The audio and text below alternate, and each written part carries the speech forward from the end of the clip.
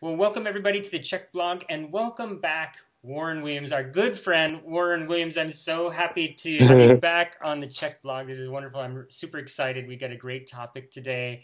If you don't know Warren Williams, I can't say enough about Warren. He is now CHEK faculty. We're excited to have him amongst our CHEK faculty. He's the founder and owner of Warren Williams Coaching, and I could just spend I don't know how long talking about Warren's achievements, but we'll just say he's fantastic. And Yay! I'll give you the ten. I'll give you the $10 after we finish the video. Yeah. just 10.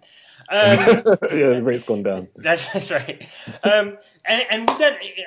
I love talking to Warren because you always have such interesting topics and interesting perspectives for us. And so today, in this video, you're going to be talking about the habit then is fixed yet needs changing. When we were talking about this topic offline, if you don't know Warren, he's a huge Bruce Lee fan, and I thought, okay, this is like a Bruce Lee saying, but this is a Warren Williams original, actually. So, Yeah. so I'm Yeah. really excited to talk to you about changing habits today. Yeah. So, as you know, jumping right into it. Yeah.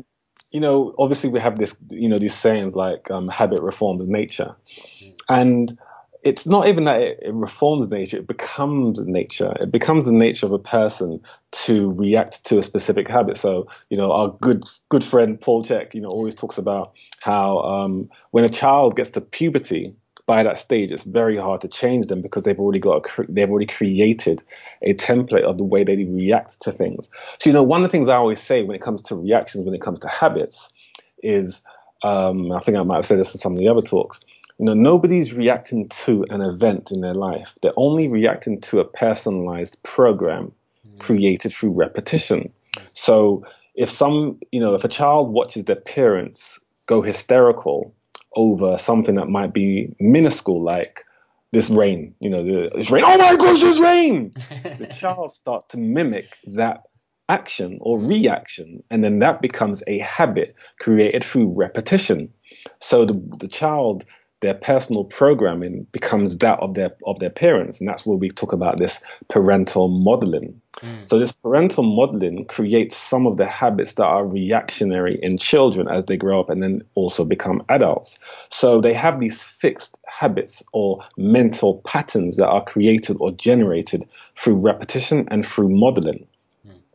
A lot of these habits don't serve them because the way they react to things is always more than it should be. Like the way people react to any event generally in the Western world is far more hyperbole than it needs to be. So a lot of those habits need to be changed. So, when people look at their habits, they think that their habits are them. And, people think that when you try to change their habits, you're actually trying to change the person. And you're not. You're just trying to change the things that they do. And I always say to people, the reason why people resist being changed is because they think you are changing the concept of who they are.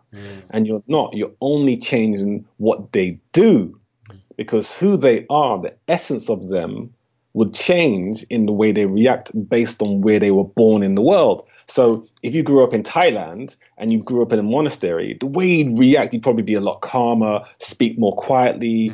Your reactions would be different, but you'd still be the same person versus if you were born in New York. You were in a very violent upbringing. Your reactions would be different, but it doesn't mean you are different. It just means how you express, how you walk, your habits of nature are different. And that's where we talk about nature versus nurture. So the nature of you, or the innate person that you are, can be nurtured by the circumstance and the situations or places that you are in. So that's the first thing, is to kind of establish is that you are not your habits. Your habits are simply reactions of a state of consequence or circumstance. Once people kind of understand that, then they kind of understand that they can change their habits to more, should we say, like more beneficial habits that serve them. So a lot of the habits that we have are addictions because we do them all the time. We're addicted to these habits, and that's why people don't want to change them because they're addicted to the way they do things, even though a lot of those things are not serving them. Right. Such as road rage. You drive your car and every single time someone cuts you up in traffic, or, you stop sharply because someone's driving slowly, it's a habit that you react to as to how you react to the incident. And sometimes those habits don't serve you, because you get out your car, you may shout at someone, might get shot. It's not a habit that serves you. So what we're talking about is the habits that don't serve you, not the habits that are great, but the habits that don't serve you. And then we look at the term of addiction again, relating this to habits. We know that, the term, and, I learned this from Paul, when he said addiction by definition is any repeated habit that doesn't bring about a favorable result. So people are addicted to a habit such as smoking. That isn't serving them, but they keep doing it. And by definition, you cannot be addicted to something that's good, because if it was good, and this is again perception, right? So by definition, you cannot be addicted to that something that you think is good. So I'll correct it as that, something that you think is good, because if you think it's good, you are not compelled to do it. You like doing it, right? So if you're addicted to something you don't like doing and you can't help yourself, that by definition is an addiction. Yeah. So when we talk about the habit that needs to be changed, what we're talking about is negative actions or reactions that are habits formed through nature of circumstance and doing things over and over again as repetition. Yeah. And that's the kind of ethos of, what I'm trying to convey today.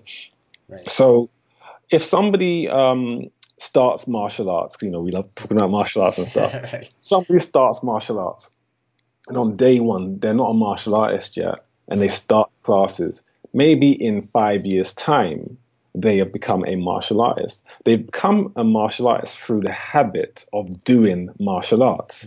So the habit changes their character and the way that they react and do things as a martial artist. But the essence of them still hasn't changed. Suppose that same person from day one started swimming. Would they now be a different person because now they're a swimmer? No, they would be the exact same person. So my point here is to get people to understand that by changing your habits doesn't change you as a person, because that's where the resistance comes to when it comes to change. It's getting to understand that first of all. Yeah, and that's what I was going to ask. Is fear of change, fear of changing? Yeah, is that their essence? They're who they are. Yeah, and it's not. It's just changing how they do things, because that's the first major step to getting people to stop smoking or stop drinking alcohol or start eating organic. It's questioning their psyche's idea of the concept of who they are. And again, who they are is attached to what they do. And I think that's such an important point. And so I'll say it again. Who they are is attached to what they do, and that's what they think. Whatever I do is who I am. And that's the habit that needs to be changed. So when we look at the model of change, we look at these 6 stages of action. So the 6 stages of action when it comes to a habit, or forming a habit, or breaking a habit, are the 6 stages. So the first one is pre-contemplation. So pre-contemplation, and I'll use a smoker to kind of tie this in. So pre-contemplation is somebody who doesn't even think about the consequences of smoking. So they're at a stage of before the stage of even contemplating. And then the next stage after that is contemplation. So that may be they know someone in their family or a friend who may have died from smoking. So now they're like, And the stage is contemplation. Right. So they may be thinking, maybe this smoking thing isn't a good idea after all.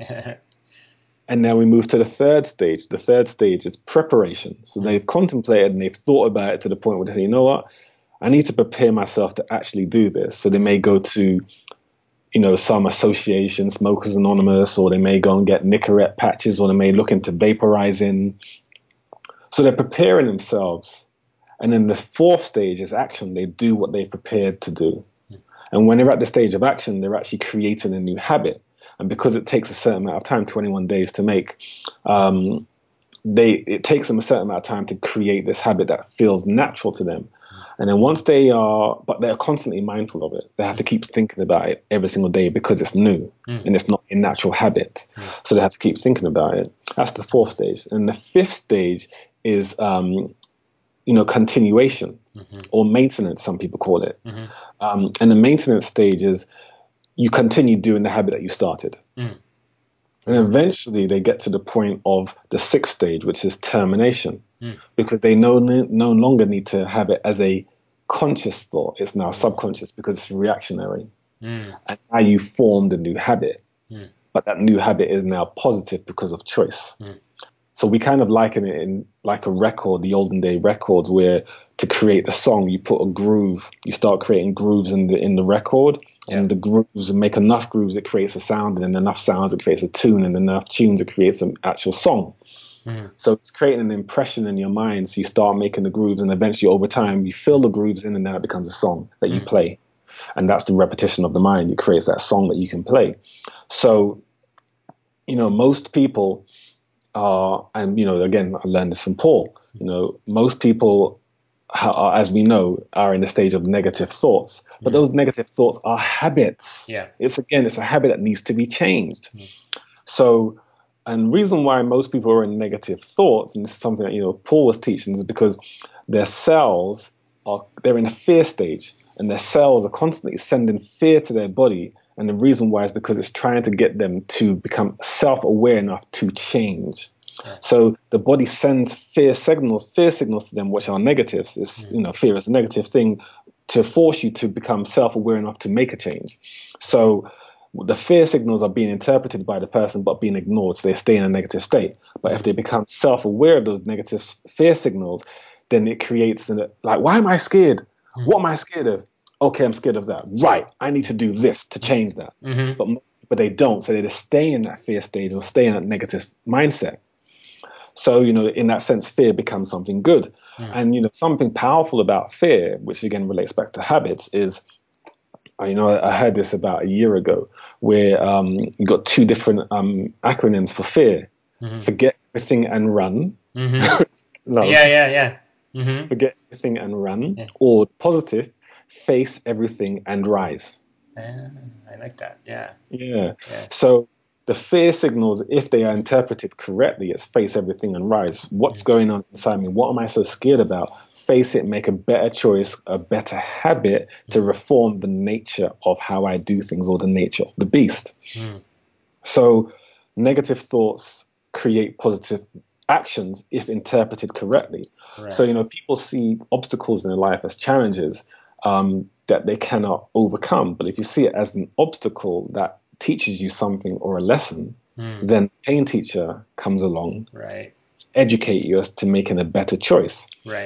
And, like Paul says, the pain teacher always arrives to show you what you're doing unconsciously.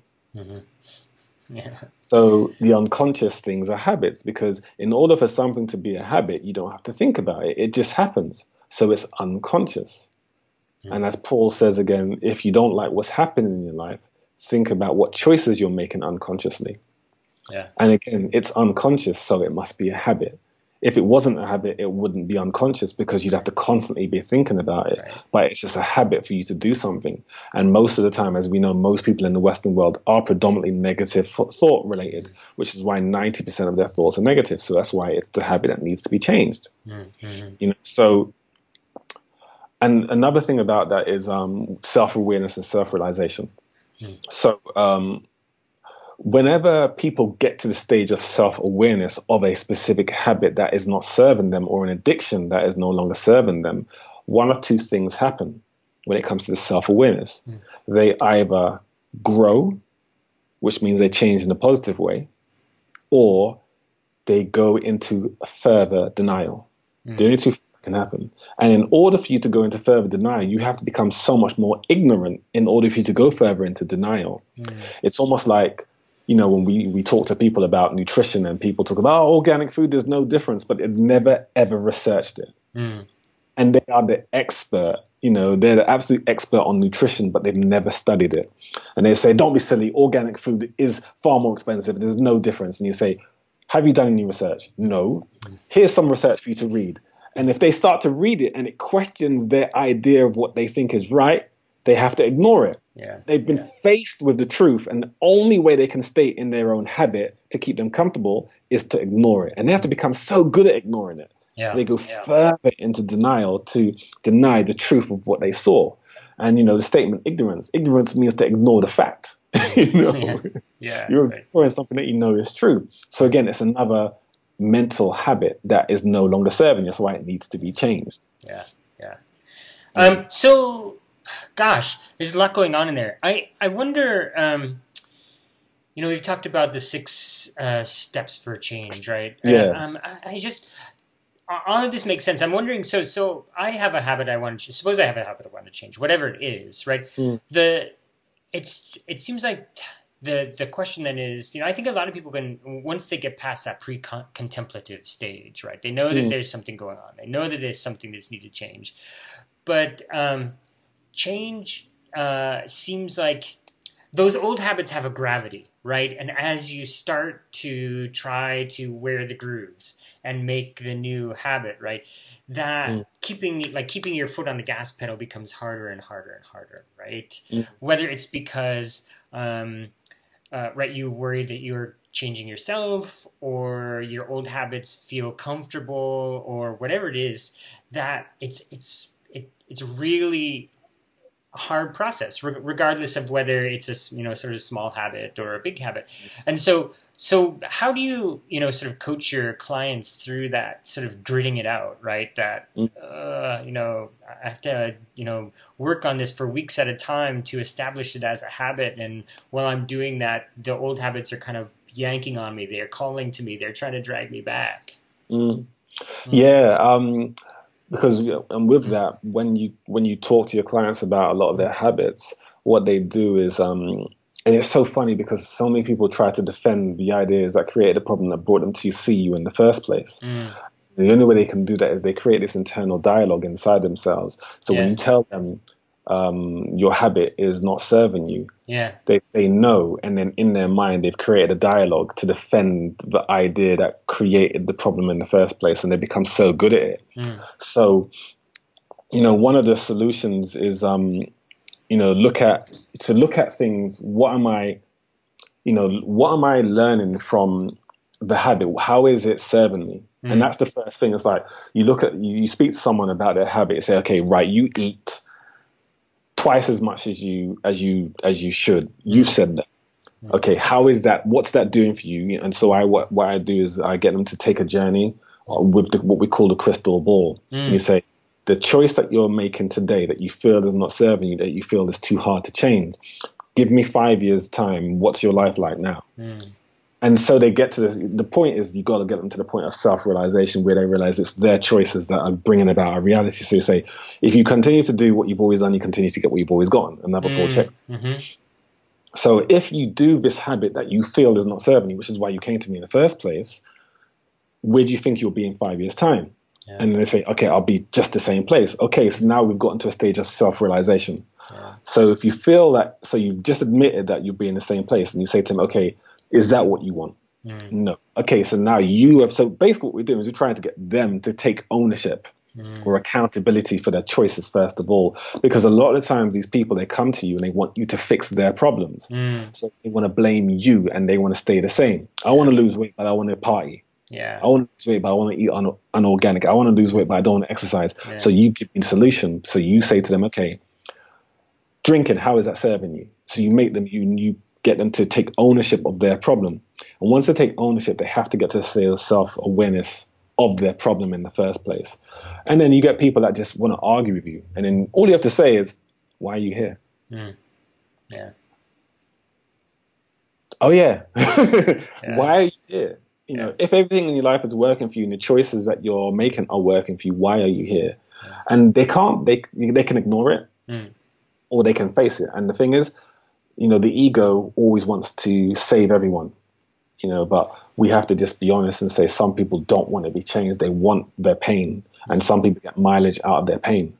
So they've just come to you to have an excuse to say they tried. Yeah. And then they go about their merry way. So we can't change everybody. So long as we as coaches understand that we can't change everybody, and so long as we know and we've kind of quantified through our questionnaires that on their willingness needle, they're at a 7 out of 10, then we can help change. And if they're at 7 out of 10, then we can work on the processes of what I'm going to say now, which is, first of all, the accountability stuff that we've kind of just mentioned. The accountability that their choices aren't serving them because they're making those choices. The next thing is to find out, and this is something that's really important as well, is if you're doing things just for yourself, there isn't as much motivation as if you're doing it for something bigger than you. Right. So why do you want to be healthy? Why do you want to be fit? Why do you want to be strong? What is that it's preventing you from doing? It's always bigger than you. So, when Paul says, if you have a big enough dream, you don't need a crisis. If the dream is big enough, then the action is easy, because, the formula for change is this. If the resistance to change is greater than the desire for change, then change won't happen. But if the other way around, it will. The desire for change is greater than the resistance to change, then change will happen. And you find that person's desire by finding out their passion, finding out what their dream is. And once you find out what their dream is, you help them to work it. And a lot of people don't know what their dream is. And it's okay, if you don't know what your dream is, as we've gone through this, and other people have done this in other blogs, is find out what their nightmare is. What don't happen in your life? What don't you want to happen with the choices that you're making and the habits that are no longer serving you? Well, I sleep in too late. And what's that doing for you? It's making me become unproductive. So that's the nightmare. So how do you change that habit? I don't know, start waking up early. Oh my gosh, you're so smart. But it's making sure they're saying it first, because if you as a coach tell them what they're doing wrong, then they become the child and unresponsible. But if you make them become the adult by, saying what's wrong, then it becomes more apparent, because they're the ones that are actually the funnel for the information. They're the ones that are the anchor to their truth. Yeah, that's fascinating. So there's two great things going on in there. One is, as you said, the idea that if you come to a realization on your own, that's a lot more powerful than having somebody tell you that, right? Yeah. And the other thing with nightmares and dreams, right, is our emotional reactions are often far more compelling than the rational, logical side of our mind, right? So when you are able to connect somebody to their nightmare or their dream, you connect them to some really powerful emotions, and those are really effective and motivators, drivers. Yeah. And a lot of these people, they're on this Groundhog Day. They repeat the same habits. And what I always say to people, this powerful saying that life isn't happening to you, it's happening for you. And when people understand that is such a powerful statement. I didn't make it up, but it's such a powerful statement. Life is not happening to you. Life is happening for you. When people understand that, game over. Is a total shift, because when people think life is happening to them, they think the universe is attacking them. And when something bad is happening in their life, like if they created the habit of eating too much food, the universe did it to them. And then they think, yeah, woe is me, I'm not going to change because it's all been done to me. When anything bad happens in my life, that's been done to me. And so I can stay in this little shell of woe is me and poor me, and in a sympathy stage. Because I'm powerless. Yeah, exactly. They stay powerless because of that. Exactly. So if somebody thinks life is happening for me, even if it's like bad, like you had a car crash, you lost your house, a loved one passed away, you may think, well, how's that for me? So I know situations and people who, they had a lover and a child, and the lover, they're secondary. And I don't mean secondary as in lower than them. I mean second partner, second person in the relationship. They will do most of the housework, or maybe looking mainly after the child. And that person passes on. And then now they're lumped with the responsibility. And the circumstance is incredibly painful and bad. But if they switch it and think, okay, what am I learning from this? How is it a process of something's happening for me? What it's forced you to do is upgrade. And become so much more productive in your life, to earn more money, to become better at time management, be a better father or mother to that child. So that's where it's happening for you. It forces you into a stage of growth. That's the part of life happening for you. So if you're struggling financially and you've never made ends meet and you blame the situation, then you stay powerless, like you said. But if you say, what am I doing wrong? What am I learning from this lesson? Then it's happening for you. And you say, okay, I need to upgrade my software to overcome the circumstances that are happening in my life. Yeah. And when people see that and they realize that life is happening for them and every challenge in their life is to teach them something, a lesson for them to overgrow and to conquer, then they become better. And then they realize that the habits that were holding them back, that were putting them into financial ruin or putting them into unfulfilling relationships and all that sort of stuff, that habit needs to change in order for them to be fulfilled and grow and to create a habit of success and, happiness and all that sort of stuff in their life. So, once they kind of understand that, that's the paradigm shift to you or for you. And then they realize the habits that they are creating that were the to yous are no longer serving them and they have to embrace the for yous. Yeah. And right, once you've made that fundamental switch, then changing all the other habits probably becomes infinitely easier. Yeah. I mean, I've had clients that gone through great challenges and for years or months, whatever, all they're doing is trying to hold on to their pain because they think it serves them in some way. Because a lot of these people, as we know, a lot of these people, they come to you and they want to be smothered with love because they've not had it somewhere else. And that's why they come to you and they love being around you because you're the only person that's paying them attention. And so they want to stay broken so that they can keep this sympathy and attention from you. But we have to teach them to become adults, and you teach them to become adults by accountability. And once they get past this, I just need your help, and they get to the stage of you're not broken. You just need to learn. Like there was a saying, I think C.H.E.K said this as well. Actually, the poor don't need help; they need leadership. Because once they're guided, then they create a shift. Because it goes back to that saying, teach a man or give a man a fish. So what we're trying to do as coaches is force them to become accountable to the habits that are holding back so they can make better habits that are improving them or bringing them into a stage of abundance and growth in their lives. The other thing as well is the ego. Most people are so fixated on maintaining the ego that identifies who they are, because the ego is really, when the ego is formed, it's really you saying I am. And when you say I am, you claim your identity, and the habits that you associate with yourself are part of that identity. So again, it's this fear of I'm losing my ego. So another way that people can kind of forcibly change themselves and let go of a lot of these habits is going on like shamanic journeys. Because when you go on a lot of shamanic journeys, you face your ego and you face the truth of what you've been hiding from yourself. And when you face the truth, you can no longer lie. You come back to this world with a level of clarity that you can keep, lying to yourself, but the ego will force you to see the truth. And that's a lot of the problem with a lot of these religious systems today, where they try to protect you from seeing the actual truth by letting you have a third party relationship with yourself. When you have a first party relationship and actually go into what the ego is actually telling you, then you face the truth of any situation. And once you kind of can break down the ego and allow the truth to come out, then change happens. So shamanic journeys, when we're talking about the solution stuff, is another thing. The more, if you go into meditation, even if people can't meditate, I always say meditation is the most extreme form of spirituality, because it's going from never running a marathon to going straight into a marathon. It's very extreme. So I don't get people to go into marathons. I don't get people to go into meditation straight away.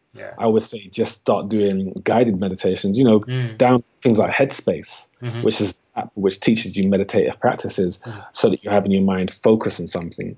But the end goal would be meditation. So if you start with that, you start with Tai Chi, you do Qigong, you do breathing exercises, you do visualization, you do counting, whatever it is that keeps your mind focused. The good thing about that is when you can eventually get to the stage of meditation, you're no longer conquered by the ego, and you can let go of a lot of the attachment. Because that's the thing, that's a lot of the problem when it comes to changing habits, is that there's an attachment syndrome we have with everything that we do. So when people don't want to a change, a lot of it is because they're attached to every idea of who they think they are, the good and the bad. They attach themselves to it so much that thinking that they're changing is going to hurt their ego. So when you go into a stage of meditation, you detach from the ego and detach from the things that you claim as who you are as an identity. So yeah, journeys, meditation, guided meditation, Tai Chi, all these sort of things help you to face it. And then the other thing that we said is finding your dream. Mindfulness, all the sort of things that raise your consciousness to a state of awareness. These are the things that help you to change. Yeah. And imagine just sort of training yourself too when you have something that feels like it's triggering you, or when you realize you sort of were caught up in your habit, just training yourself to take a breath, step back and say, well, what can I learn from this? Right? Might be a useful habit to develop. Yeah. And, like I said, a lot of people are so unconscious of the things that they do. It's crazy. Like, sometimes when I work with some clients and you get them to write down the food that they're eating. When they write it down, they come back to you and they say, oh my gosh, I did not realize I ate that. Sometimes they don't even know they're buying certain things. Like they'll say, I didn't realize I ate chocolate bars called such and such. Because they just walk in the shop and I'm going to the 7th aisle, pick it up. I'm going to the 9th aisle, pick it up. And they don't realize. And sometimes when you get them to write it down, they say, oh my gosh, I ate 7 packets of crisps a day. They don't even realize they did it. Like I had a client who was, she was 22 stone. And in 6 months, we got her without any cardiovascular exercise, aerobic cardiovascular exercise at all. We got her down to 14 stone in 6 months. Wow. And it's a lot, yeah. And when I got her to do her food diary, she came back to me and she was eating 10 packets of crisps a day, but she didn't know. Wow. Because it was unconscious habits. And again, it's going back to that key word, habits that aren't serving you. So most people are so unconscious with the things that they do every single day that they are unproductive because they are unconscious of it. So the most successful people in the world are the ones that are so conscious of every choice, which is why a lot of these people say when you wake up in the morning, make a to-do list, because a to-do list brings it from the subconscious into the conscious mind to the stage of self-awareness, because you have to be aware to write notes, Yeah, right. And that's what change happens, is self-awareness. So if you make mindfulness notes every single day, journaling every single day, to-do lists every single day, the dream charts that we use in the CHEK system, the 4-doctor system, all these sort of things that you write down, engage your mind, even the coin drill that we obviously you've spoken about in loads of other of the CHEK blogs, doing the coin drill, the mind flip drill, Paul calls it, bringing thought into reality to create a physical action of negative to positive thoughts and challenges. All of those sort of things will create change if people are ready, but it only has to be if they're ready to change. Yeah. Whew. That's quite a lot. That's fantastic, though. I mean, as we know in the CHEK system, that there's this understanding that those sorts of internal changes, talking about change, right, are really crucial to long term, really achieving your goals in the long term. And that's what everybody really wants, right? Because it's like with weight loss, right? This whole yo-yo that people go on, right? It's because I think a lot of times there hasn't been that internal grappling with change and accepting change. Yeah, and that's the thing. People think that I always say people think that we're evolving because we've got iPhones now, but we're de-evolved because we're unconscious now. But if you give an animal, like if you give a cow chicken, it won't eat it because it's consciously making the choice to eat grass. But you give people food, sometimes they just unconsciously eating the food, and sometimes you see people just go into the refrigerator, opening the door, just pulling something out and unconsciously doing it. So like you said, if people can just get to the stage of being conscious of everything that they think, change will happen, and they will no longer have a negative habit. Yeah, becoming conscious. Yeah. Well, great. That was fantastic, Warren. I'm so glad you joined us again and I'm back together. Yes, you're back. And so this was fantastic, and a lot to work through here. And we'll put the audio recording down below so that people can take you with them and listen to you on their way to work or whatever. Listen to me on the go. That's right, Warren on the go. And I invite everybody to do so, because if you listened all the way through, then this is wonderful stuff. So thanks so much, Warren. Thanks for having me once again. I'm so glad to be back in the presence of James. Wow. I'm blushing. Well, we're gonna do another video here soon too, where we'll talk about success versus fulfillment, and I think this is another really important topic, and folks are gonna get a lot out of this one too. Thanks a lot, guys. Yes, good. All right. Well, we'll talk again soon, Warren. Thank you.